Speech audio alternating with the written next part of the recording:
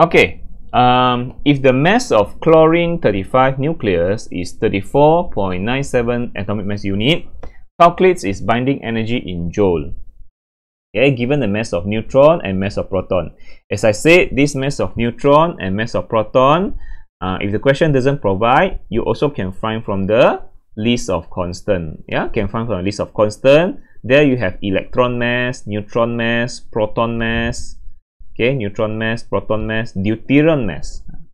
Okay, you have all this value. You can find the neutron mass and proton mass from here. You also have the atomic mass unit. See, U. Atomic mass unit U. Okay. So well, okay. So we want to find binding energy for these questions. So we need to find binding energy. Binding energy. So okay. Okay. We want to find binding energy, but the unit in joule. You want the unit in joule. Be careful. So this is a considered SI unit lah. You want the unit in SI. Yeah, SI unit. So it gives you the mass of nucleus. See that? This is the mass of nucleus. Chlorine nucleus. Yeah. 34.97 U. Okay. So now to get the binding energy, first we need to find the mass defect. Okay, mass defect. So mass defect, look at this chlorine, identify how many proton and how many neutron. Okay, so how many proton and how many neutron are there? Yeah, so from here the atomic number is the proton number. Proton number, it shows that it has 17 proton. 17 proton. And then how many neutron are there? Neutron, you just take the mass number 35 minus the proton number. So after minus the proton number, it left with neutron number. Okay, so 35 minus 17 is, I think, 18. Yeah, 35 minus 17 is 18. Yeah, so it has 18 neutron. Okay, this 18 neutron you get from 35 minus 17. Understand? Just take the mass number minus the atomic number, or we call the proton number. Yeah, 35 minus 17, I get 18 neutron. So this nucleus is is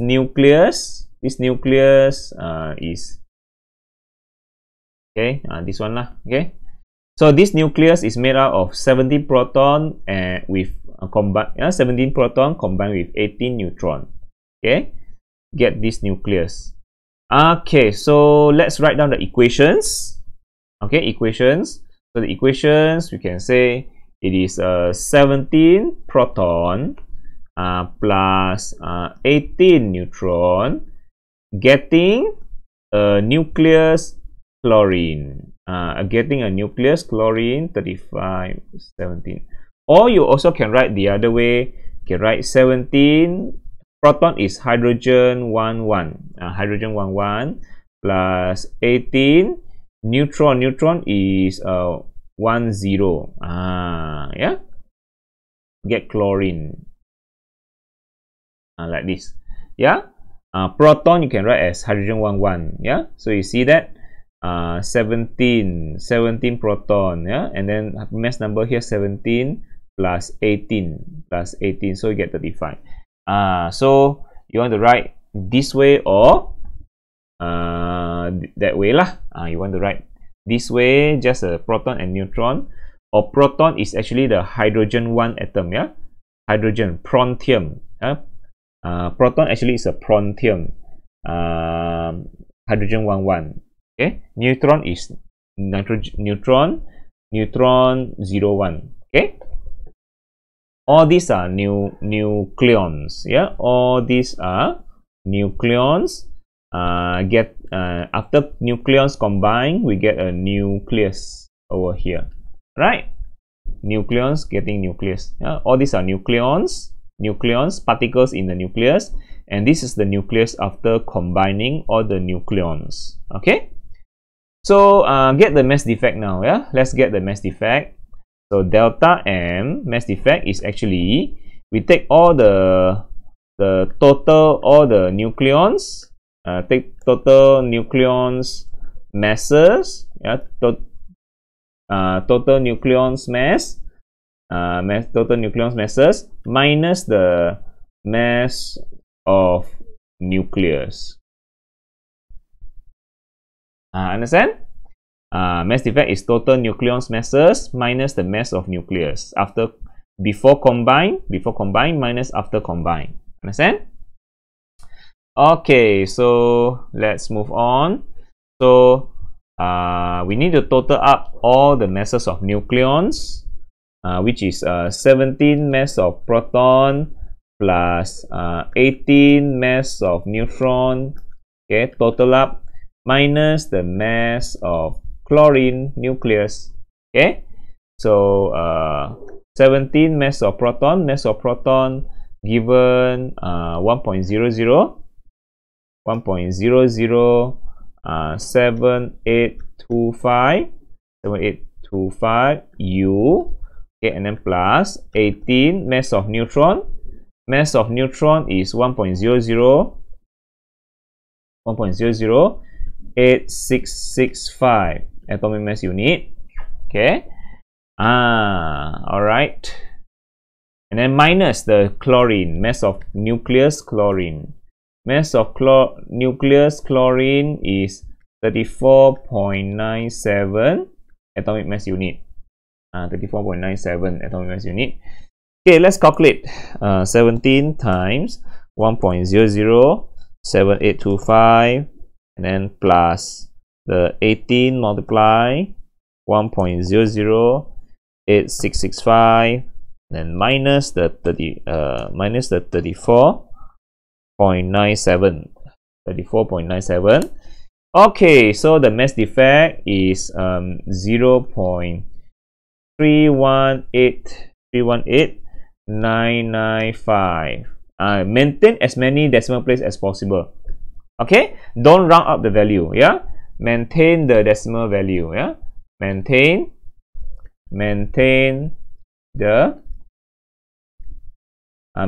all to get accurate answer. Maintain all decimal places. Yeah, maintain all decimal places. Okay, don't round up this value. Don't round up to 0.3 only. Yeah, or 0.32. No. Yeah, don't round up the value. Maintain all decimal places. Okay, to get the most accurate value. Okay, so then we can calculate the binding energy already. So put it on one side. We got the mass defect already. So we got the mass defect. So let's calculate. Yeah, now mass defect. So binding energy. To find binding energy, we use the formula delta mc square. Delta mc square. But the thing is, this one need to be in because your binding energy is in joule, SI unit. So but your mass is atomic mass unit, U. This is not SI unit. So that we need to convert the atomic mass unit to kilogram first. Because delta m need to be in kilogram SI unit. You then get binding energy in joule. Understand? The question also want in joule, not the MeV. Not MeV for you to directly convert. Yeah, nitrogen 1.5. Yeah, this one is joule. So you have to do the traditional method. You cannot use the multiply nitrogen 1.5. That one is for MeV. Okay, this one is in joule. Joule. Yeah, unlike last time is you want the energy in MeV.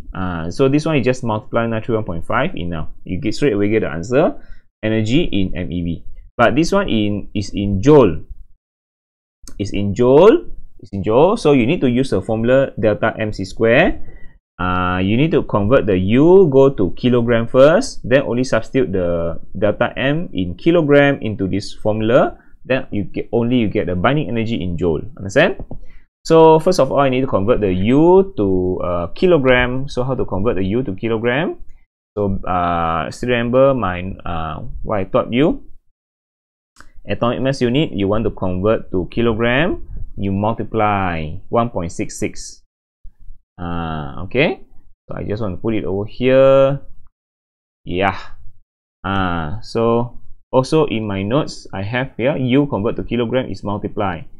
U convert to kilogram, here U convert to kilogram, multiply 166 exponent negative 27. Okay. If the other way around, you divide. Okay, so this one I need to multiply. Yeah, so 0.318995 U. I need to multiply. 1.66 exponent negative 27. After I multiply this, then I get the mass in kilogram. I get the delta M mass defect in kilogram. Okay, so multiply 1.66 exponent negative 27. So I got the answer is 5.295317 exponent negative 28 kilogram. So I got my mass in kilogram. Maintain all decimal place so that more accurate. Okay, now I can substitute my delta M, which is in kilogram, into this formula delta MC square. Then I get the binding energy in joule. Understand? Can directly substitute this one. I cannot substitute the atomic mass unit into delta M. Cannot. I must convert to kilogram first. So 5.295317 exponent negative 28 kilogram. Understand? 5.295317 exponent negative 28 kilogram, and then multiply by the speed of light 3 exponent 8 square. 3 exponent 8. Don't forget the square. Don't forget this square. So important, the square. You shouldn't make silly mistake. Forgetting the square. Okay, multiply by 3 exponent 8 square. 3 exponent 8 square. So the answer binding energy is 4.766 exponent negative 11 negative 11.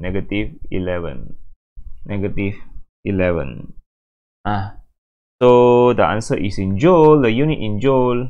Okay, SI unit, joule. That's the answer. So that's the way to do this question. Okay, if you want the unit in joule, you need to apply the formula delta MC square. So you have the speed of light 3 exponent 8. The delta M needs to be in kilogram.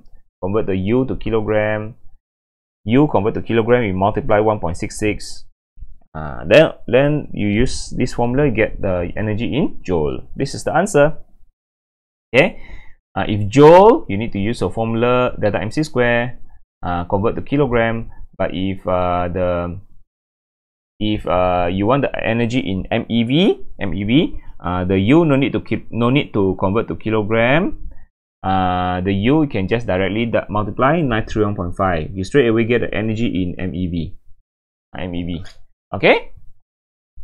You also can do the long method for this one. Yeah, change to kilogram, then delta MC square, get joule, convert to MeV. You also get back the correct answer. Okay.